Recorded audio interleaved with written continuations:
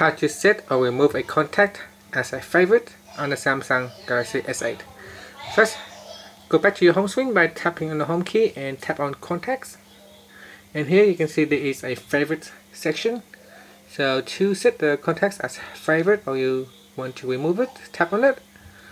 And I'm going to tap on detail. Now at the top here you can see there is a star icon, a favorite icon. So tap on that icon to set the contact as favorite or not. So deselect the star to remove the contact as favorite. Now you can see it's removed out of the favorite section. So if I tap on it and then tap on details.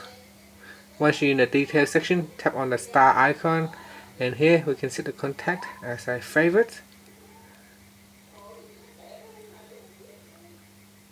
And then from here you can go back. You can see here under the favorite section you can see that contact there. So that's how you can set a contact as favorite or not on the Samsung Galaxy S8. Finally, tapping on the home key to take you back to your home screen. Thank you for watching this video. Please subscribe to my channel for more videos.